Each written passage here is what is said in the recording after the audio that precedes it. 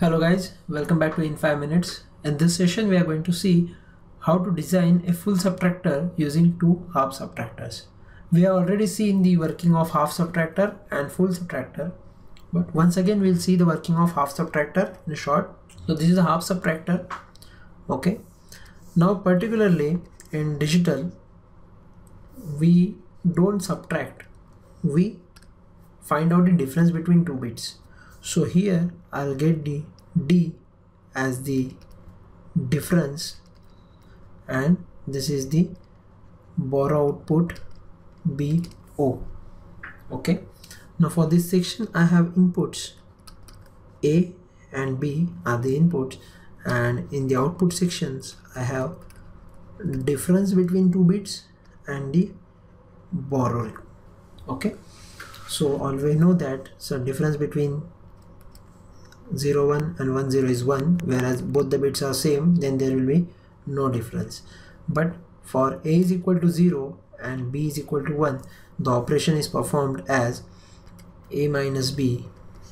Okay, D is equal to A minus B, hence the borrow generated fun is here. Now to implement this circuit, okay, we require the basic gates. So this is the implementation where this is A bar B. Okay, this is A bar B and this one is AB bar. So if this is the expression for A XOR with B, that's why this XOR gate is used here.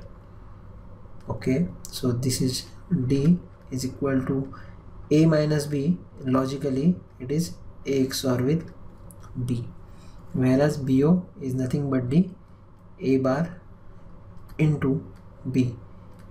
Okay, since B is present here, for which A bar into B only for one condition.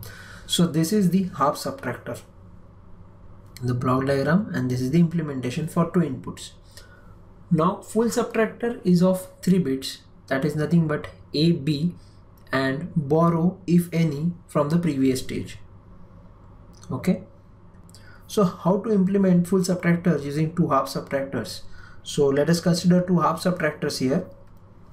So I have half subtractor and I am taking another input as BI, that is nothing but the borrow input, along with AB and BI.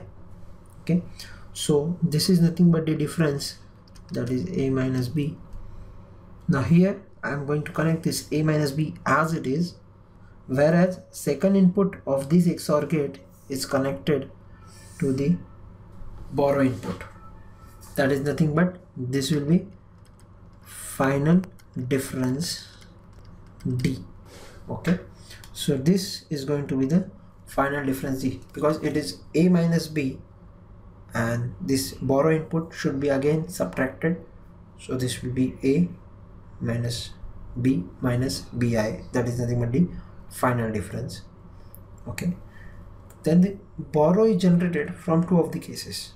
Borrow can be generated from the first half subtractor also, or it can be generated from the second also. So final borrow is nothing but the OR operation between these two. So this is going to be the final borrow BO. Okay, and this is nothing but the OR operation between borrow from the second stage, or it may be borrow from the first stage. So if you'll see carefully that I am using two half subtractors. So this is half subtractor 1 and this is here half subtractor 2. So with the help of two half subtractors I will be easily calculating the full subtractor. That's all about the full subtractor using two half subtractors. Thank you for watching In 5 Minutes, and for more videos and ideas, stay tuned.